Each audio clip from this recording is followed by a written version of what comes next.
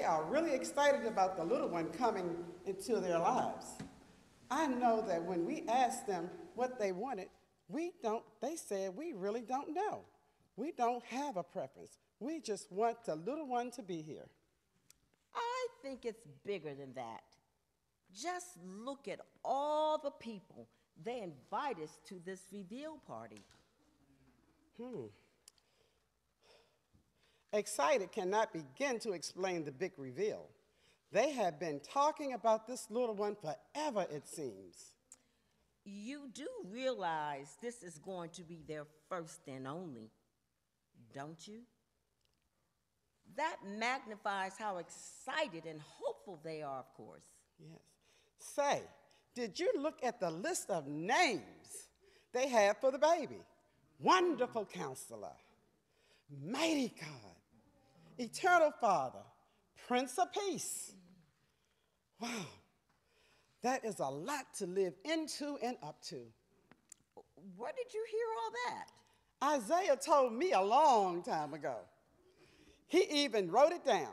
He said a child is born to us, a son is given to us, and authority will be on his shoulders. He will be named Wonderful Counselor, Mighty God, Eternal Father, and Prince of Peace. Big hopes indeed. Let's say a prayer and light the candle on our wreath, symbolizing hope.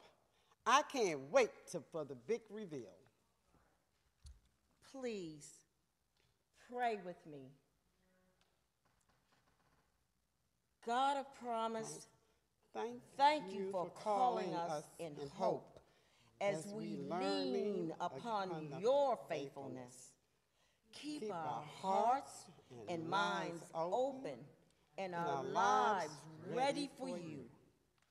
Come, precious Jesus, come and reveal your everlasting love. Amen.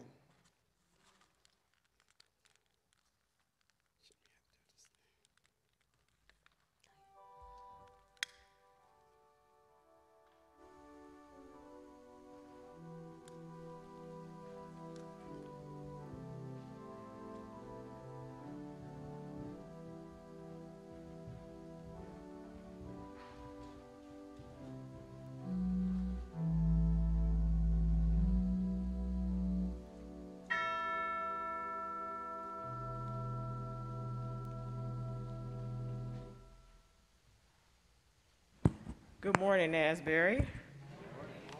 I am Gloria McFadden, and I was asked to speak today on behalf of Sunday School and to do the morning prayer.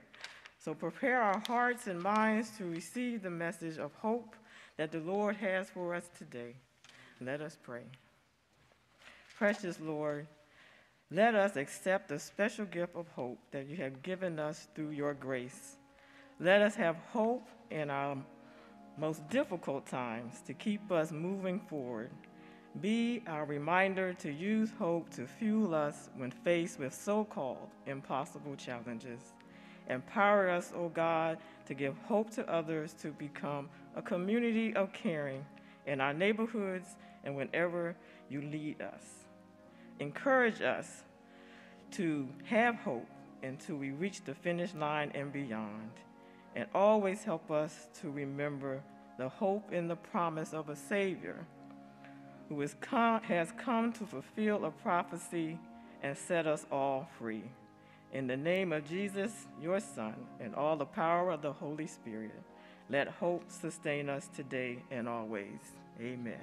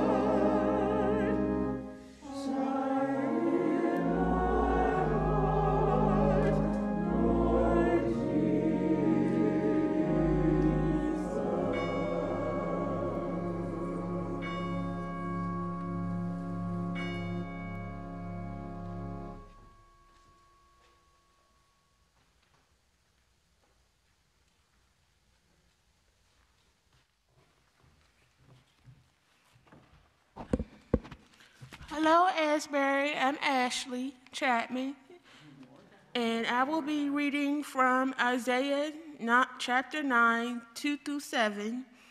And you can follow me in your bulletin if you like. The people who walked in darkness have seen a great light.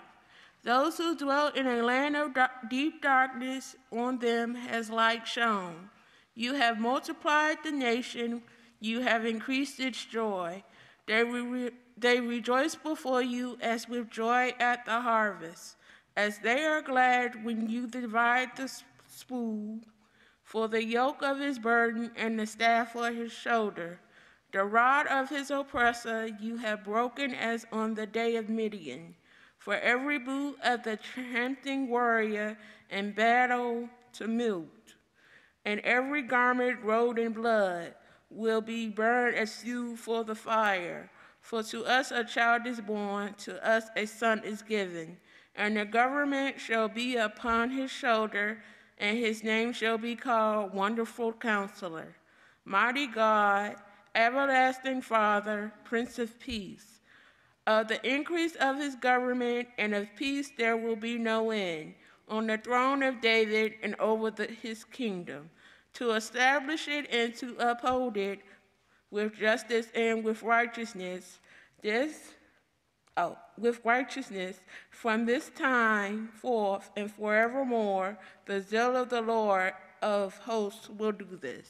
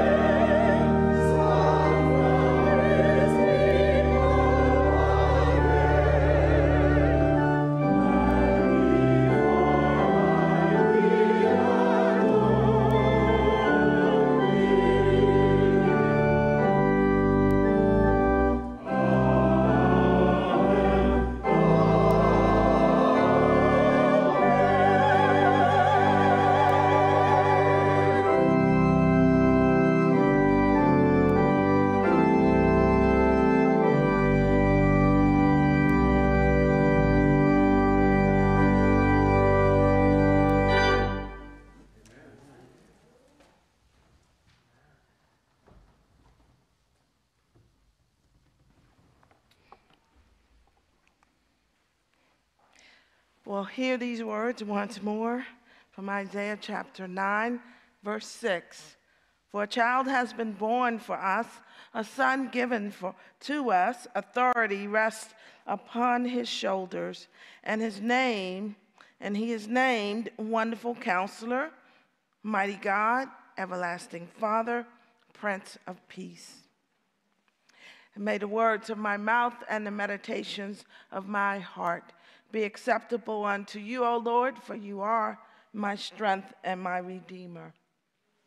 We are in the season of Advent, a time of preparation, expectation, and anticipation, a time of looking towards the second coming of Christ, even as we celebrate his birth. Last year at this time, we noted that the Advent season was different.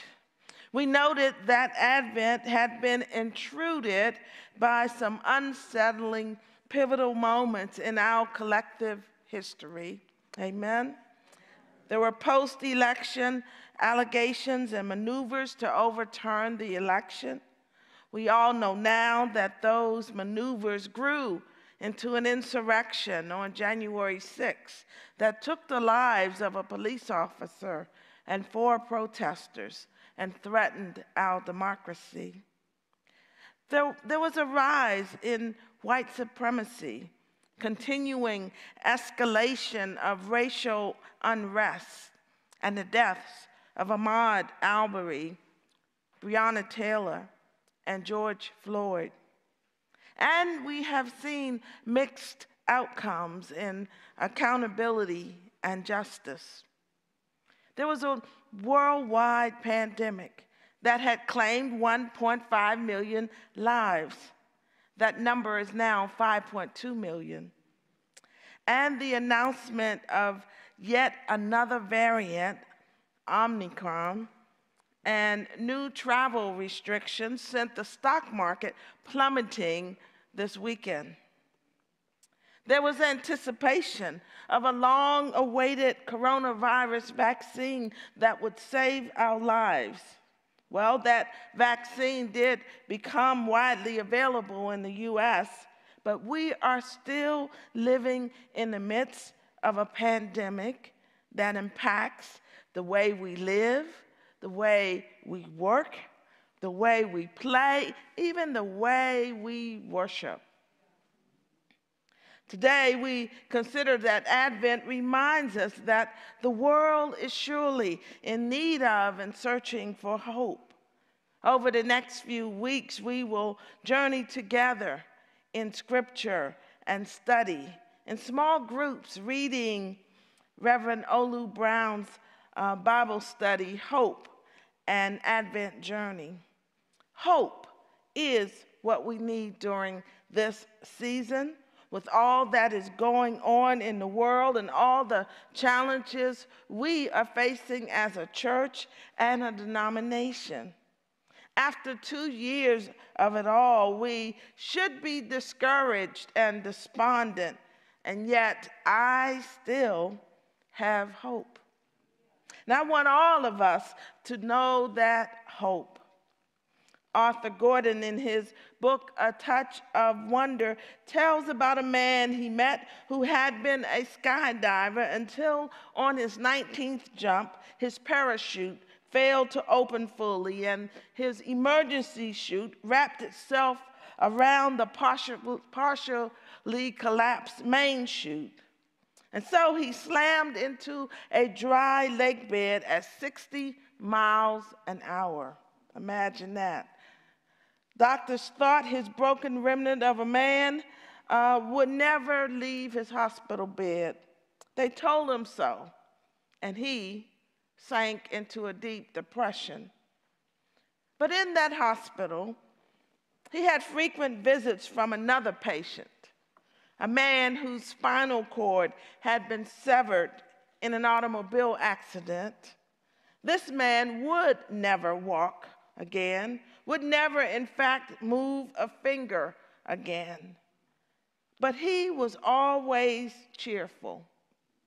I certainly don't recommend my situation to anyone, he would say. And yet, I can read, I can listen to music, I can talk to people. And yet, writes Arthur Gordon, those two words, and yet, shift the focus from what has been lost to what remains and to what may still be gained. They gave such hope and determination to the skydiver that he came through his ordeal and today walks without a limp. Do you see then that Advent hope is simply living in God's and yet?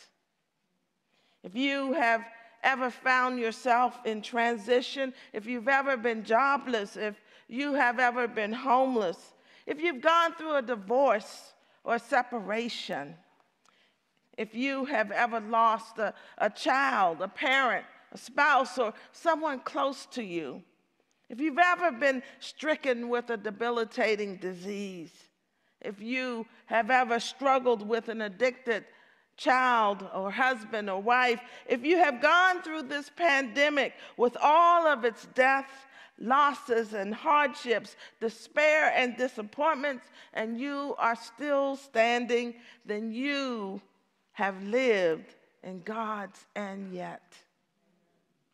Dr. Martin Luther King Jr. said we must accept finite disappointment, but never lose infinite hope. The Advent season is about claiming that infinite hope. In this passage of Scripture, the prophet Isaiah speaks to what seems to be a hopeless and destitute Israel, who is in the aftermath of war, found itself facing dark days. In this time, some 700 years before the birth of Christ, the people of Israel were walking in darkness.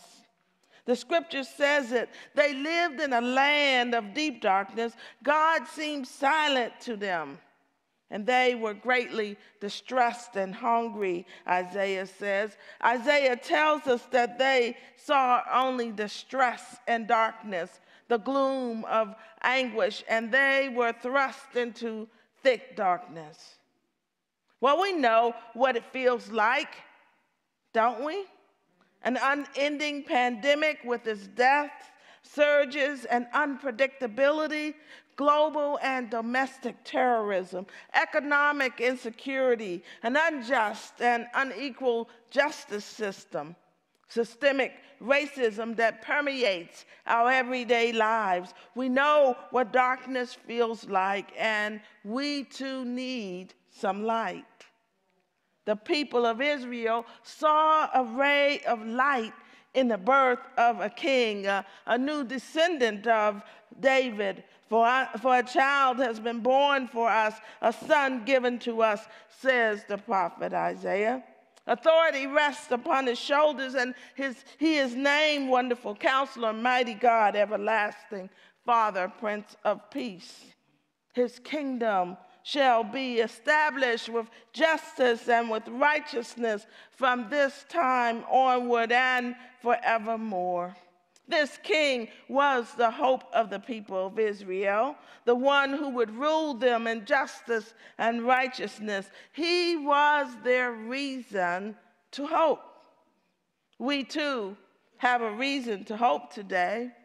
Writer Baratunde Thurston shared how his first experience with a TED Talk event restored his faith in the future.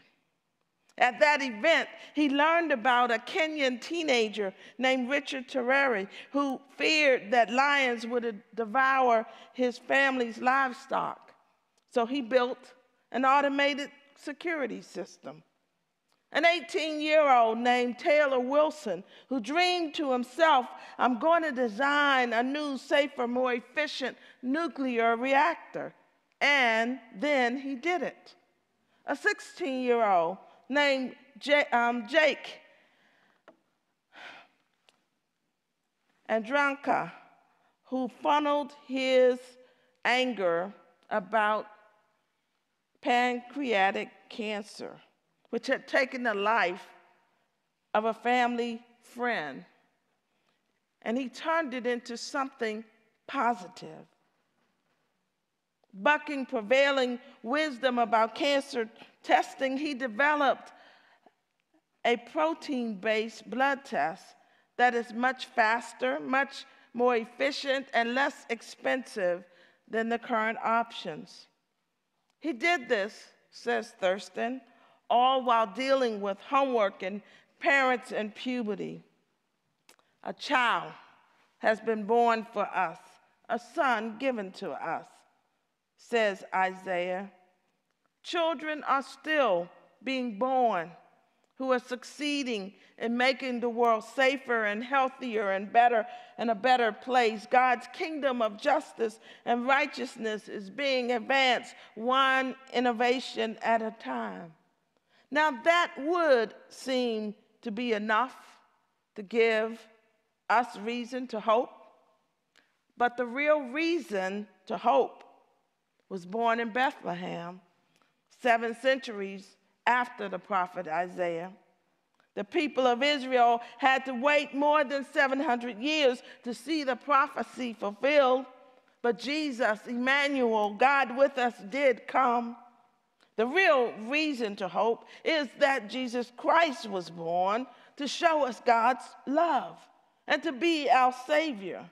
In the middle of a dark, dark night, he came to bring us light and be our hope.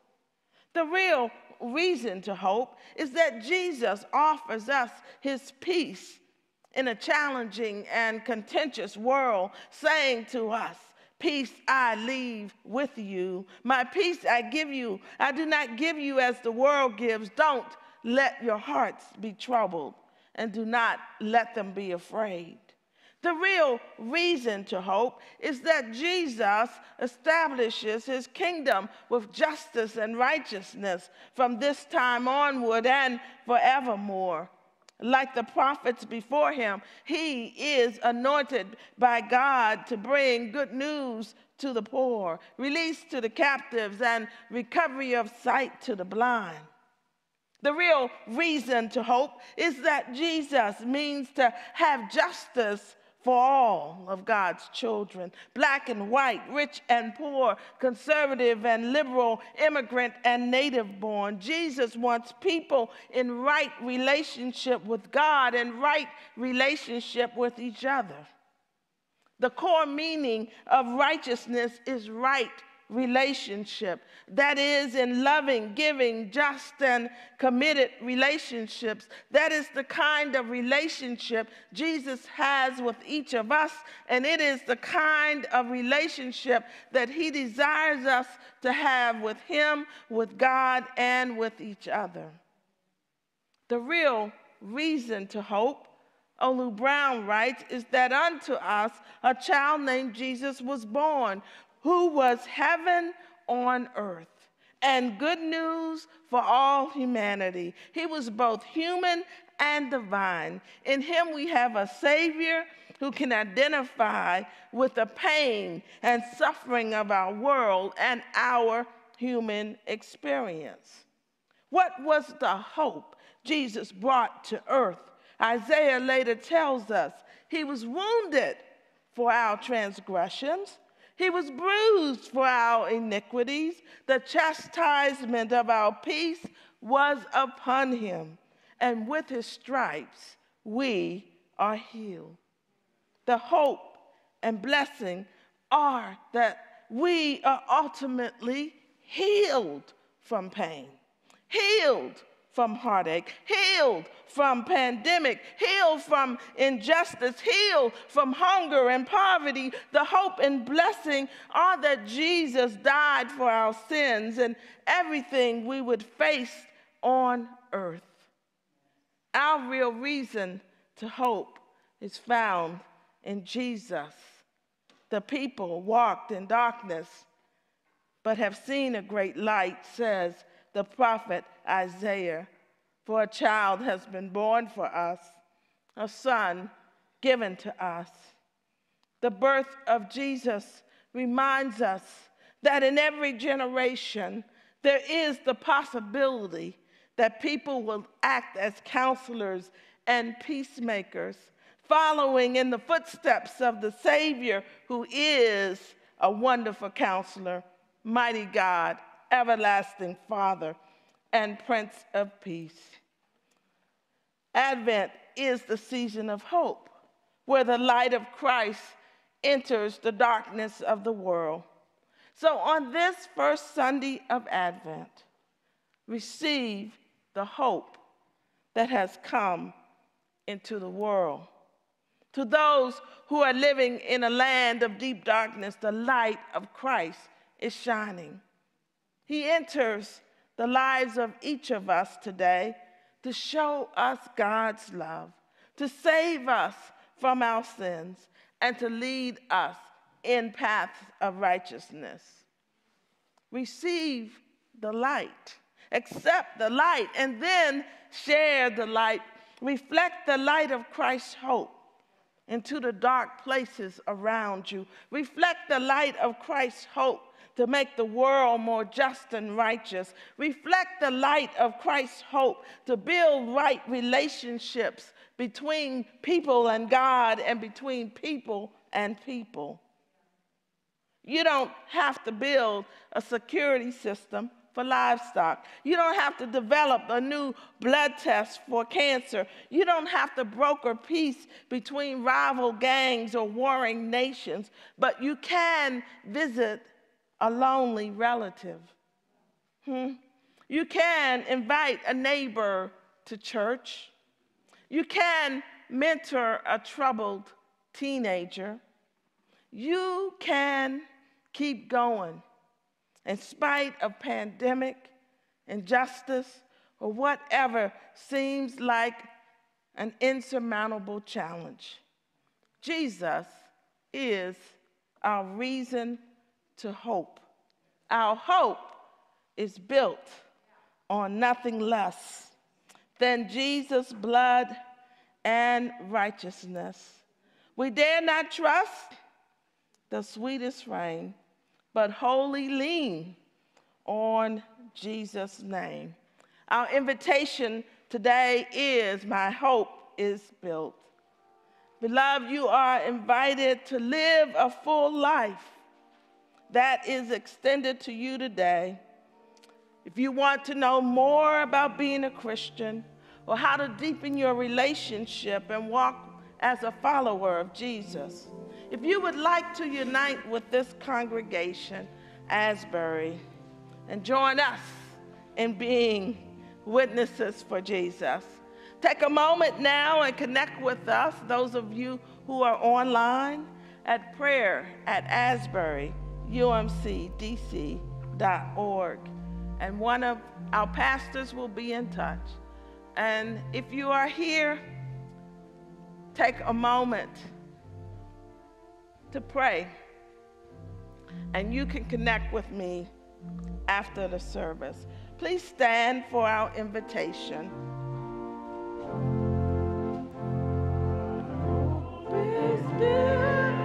Oh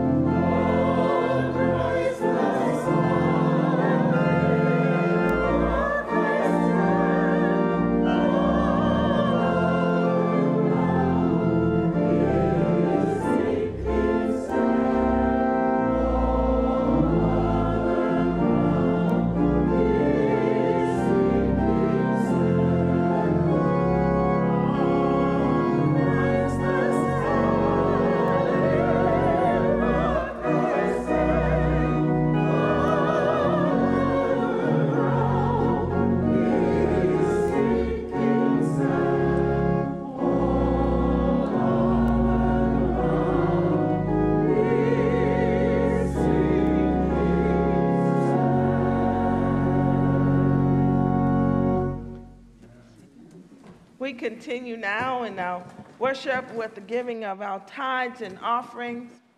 Remind you that our trustees launched the Mission Possible capital campaign on Easter Sunday, and that campaign is for critical repairs to our sanctuary and historic building and improvements to our audiovisual capability. You can certainly give a one-time gift, or give monthly or quarterly, but the capital campaign, we remind you, is second mile giving. Today, Gloria McFadden, one of our Sunday school teachers, will be presenting our stewardship moment.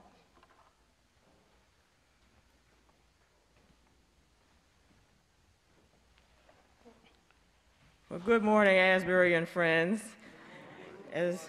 As Reverend Mills mentioned, I am a Sunday school teacher, and I'm probably the youngest one we have. But I've been teaching for over 20 years, followed in the footsteps of my mother, who's taught for 40-something years, and still continues. And we have Ms. Mamie Goodwin here today, and so Ms. McDaniel, there she is over in the corner.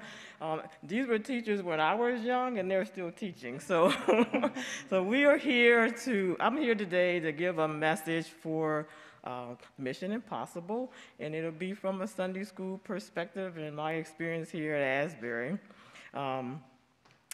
In the past, there are a lot of past Sunday school teachers, and I'm trying to follow in their footsteps, and it's our hope as Sunday school teachers that we will be here in the future. So today is the beginning of the Advent season, and there's a message of hope. For me, hope means something great is to happen in the future. Sometimes we have to wait to see what happens, but oftentimes we may have to be the part of making that great thing happen in the future. I like to think that I in Sunday school and many others did our part to keep hope alive for Asbury. Back in 2011, Asbury celebrated its 175th anniversary. I was asked to collect items for a time capsule to commemorate the occasion. And I was excited, but then saddened by the fact that Asbury, as a body of Christ, was not as excited as I was. It seemed that we had lost our hope and our existence in the future at that time. People were quite reluctant to submit messages or items for the time capsule, and the prevailing thought at the time was that Asbury's doors would be closed in the future, or a museum would be where people would come for tours, is what Asbury would be. I was shocked. At that point, I made it my mission to change that way of thinking. So that time capsule did happen, and it was a positive message that went into that capsule. My mom and I had spent hours reading through all the submissions that we finally did receive while putting all this book together, and when we were done, what we saw was a really great future for Asbury. People dig down in their hearts and they found that vision and that positive message that we needed. So when that capsule was dedicated on Homecoming Sunday and put in the ground the following month, we were overjoyed. We had an intergenerational group of people that came together to do the dedication, and our Sunday school class was a big part of that. There was much more to talk about during that time.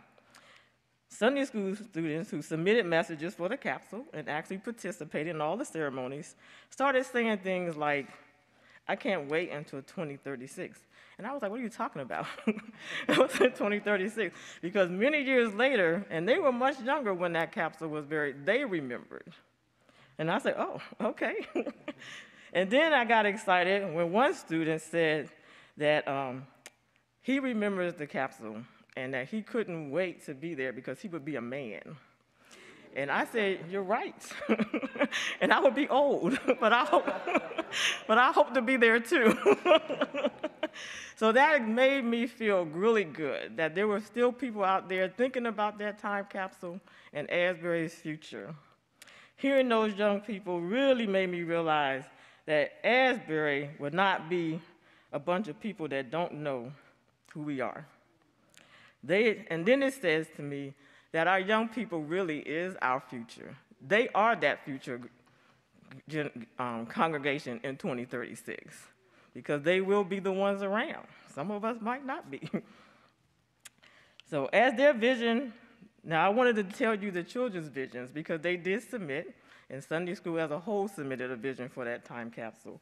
And their vision was that Asbury would be a large congregation of young people and families that had a significant presence in the community, and hoped that Asbury embraced new ideas and traditions and upgraded their technology. Because, at that time, Asbury was still using, in Sunday school, a cassette tape. And, and I was bringing in my old laptop and trying to make something happen. So they wanted some better technology for sure then. But so our mission possible is not just about a building. It's about supporting our young people who will be our future leaders for the church. So I'm challenging everyone who was taught the Word of God at Asbury, especially if you were taught by me or my mom or any of these Sunday school teachers. I remember Mr. Beasley is behind me. He was my Sunday school teacher in high school. So if you were taught by any Sunday school teacher, I challenge you to contribute to the Mission Possible campaign for no other reason than to support our young people who will be here in the future. And that's all I have. Amen.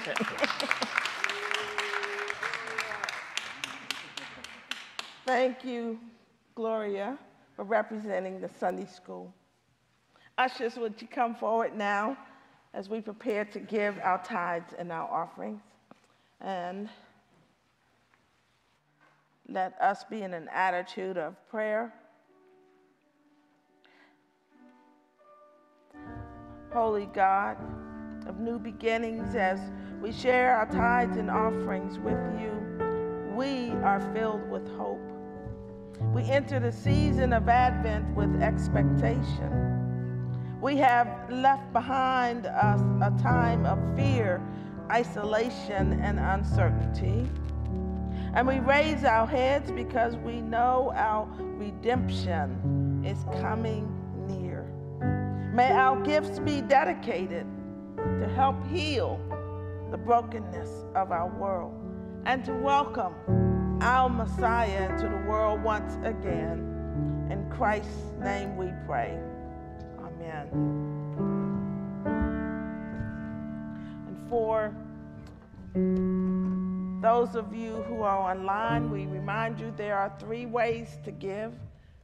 Of course, you can give online by going to Asbury's homepage at asburyumcdc.org and clicking the Give button at the top of the page.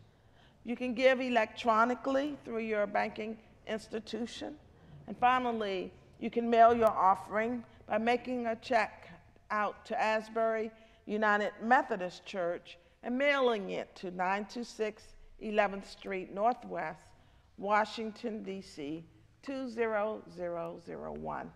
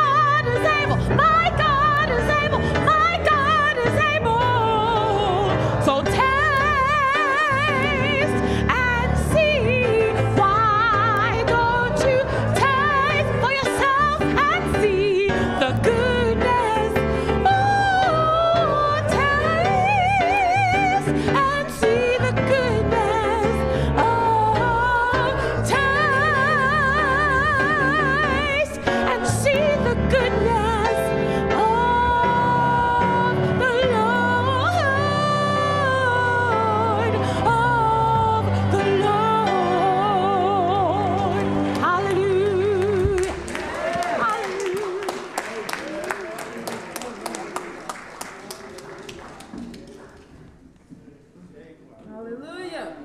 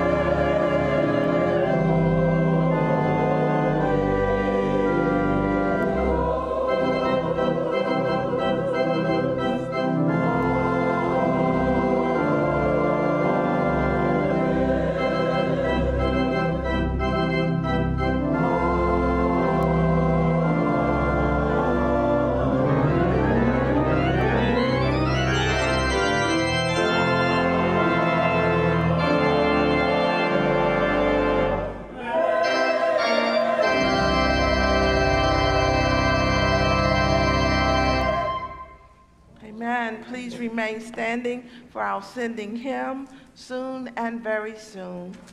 You'll find the words to the two verses in the bulletin.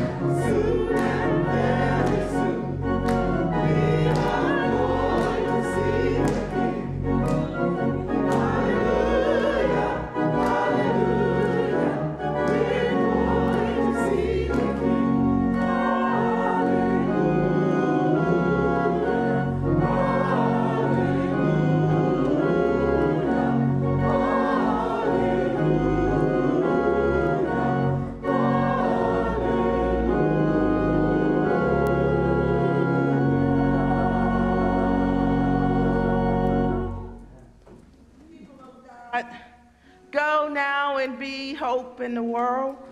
Let hope live in your heart and share the hope of Christ with all whom you meet. Share hope by noticing someone else's humanity. Share hope by listening to someone else's story. Share hope by praying for our world. In this Advent season, we need to see and feel and share hope. As you go out into the wonder of God's creation, share hope with those you meet. Amen, amen, amen.